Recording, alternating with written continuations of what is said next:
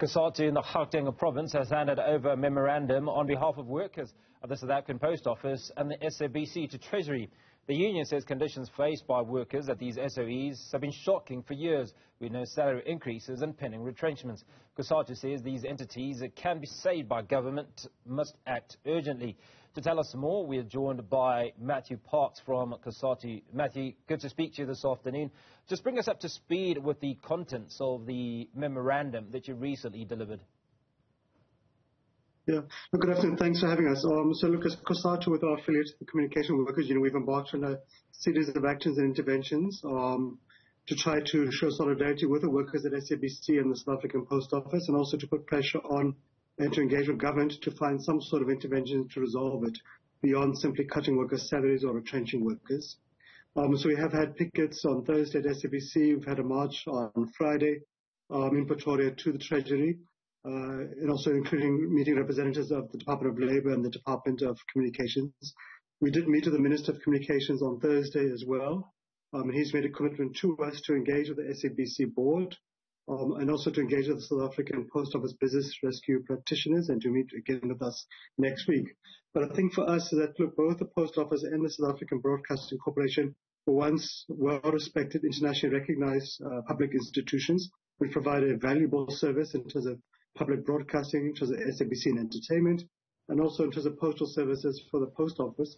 We think they can be rebuilt. We think they can be stabilized. They need to be because they provide an essential role in society. But what we can't afford is for them simply to deteriorate and to be allowed to collapse. There has been some progress at SABC, but we're still very concerned that those workers didn't receive an increase for 4 years.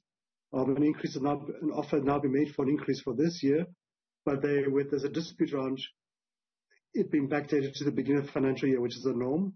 We're hoping the minister can intervene to assist in that. And the Post Office, the issue. Sorry, carry on, Matthew. Okay, sorry. Sorry. The Post Office has been quite a horrendous situation where workers are not receiving the salaries for months at a time, where the third-party deductions like medical and pension funds were criminally not handed over to those funds. And there's been a pending retrenchment plan to retrench about 6,000 workers. That process is at the CCMA as well. We're hoping that we can intervene to stop that.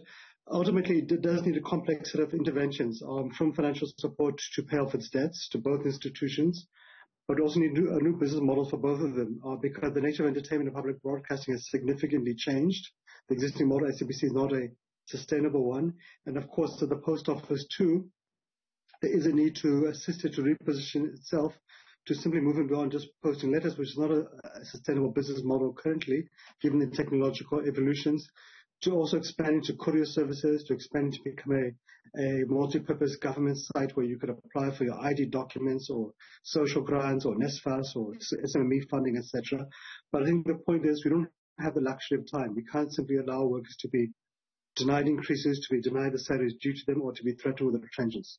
The institutions can play a role, they can be saved, but we need to see much more urgent action. So we are hoping our engagement with the minister on Thursday will lead to some positive results in the next few days, the next few weeks. Now, I'd like to think that the salary increases are the least of the workers' worries, particularly when you consider that they're sitting on particular retrenchments, letters being sent out, and almost 6,000 who could lose their jobs.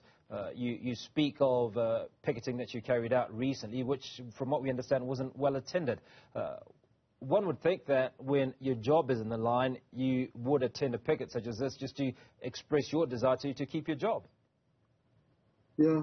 No, look, I mean, it's a horrendous situation, and workers are very scared. In fact, at the Post Office, about 3,000 staff have already resigned over the past year and a half, because why would you go to work if you're not getting paid? How would you afford to go to work if you're not getting paid?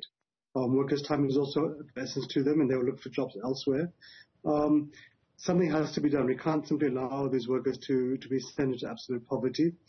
At SABC, one of the reasons why the picket didn't have a great turnout, because management sent letters threatening any staff who actually went to the picket and threatened them with disciplinary action. So many staff were simply fearful, so we had to bring in workers from other units outside of the SABC just to go and show solidarity. But I think for us, the point is to put pressure on management to come and bring them to the negotiation table, which they've been refusing to do for far too long, and to put pressure on the minister and the government also to look at what can be done to assist these institutions. I think we all agree they can play a role, they can be rebuilt, but I think the issue is let's move with speed. But we can't simply afford a scenario where this soap opera drags on for year after year and workers are the casualties of this process.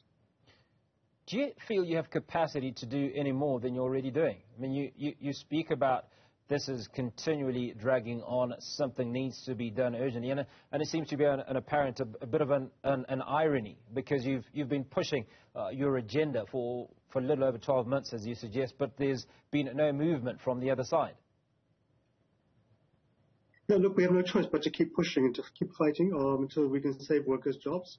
We don't have a choice. We can't simply just fold our arms and walk away, not when workers' salaries or workers' lives are depending upon it. That's why we have to put it all stop. So we have met with the minister on Thursday, not the first meeting actually, but I think we do get a sense of hope from his assurances that he will come back to us next week after his engagements. We think there is alternatives. Already the headcount of the post office, for example, has decreased from 14,000 to 11,000. I think that's enough now, and we should be looking at alternative options to it now. We've had some positive indications from the business rescue practitioners that they're willing to negotiate a reduction in the headcount retrenchments. So we're hopeful that we can find an alternative, but it does mean that there has to be some support from the fiscus to stabilize the situations. But we do appreciate from the side of Treasury, the era of endless bailouts is not sustainable. That can't continue. It has to be conditional upon business turnaround plans. But we think for those turnaround plans to succeed, it has to include bringing the staff with you. No company can exist without the staff, and we are fearful that the plans of the post office, for example, to cut 200 branches is not going to assist. It's actually going to make matters worse. But I think for us, we're willing to engage. We made proposals to government, including what we think government can do itself in terms of giving support as a customer, not only to the SABC, which has a huge public broadcasting role and education role to play, but also to the post office and the post bank too. If government, from departments to entities to SOEs to municipalities, can use the post office for their courier services, can use the post bank for the banking services, that huge injection of liquidity will be enough to enable the post bank and post office to survive. We are confident SABC too can grow. If you look at the radio station at SABC, they have a huge footprint. But what it does require is competent management. It requires an aggressive advertising plan. That's what's going to help it take off. So the foundations are there, but it just requires a bit of support, especially over the short and medium term, to get them back on their feet.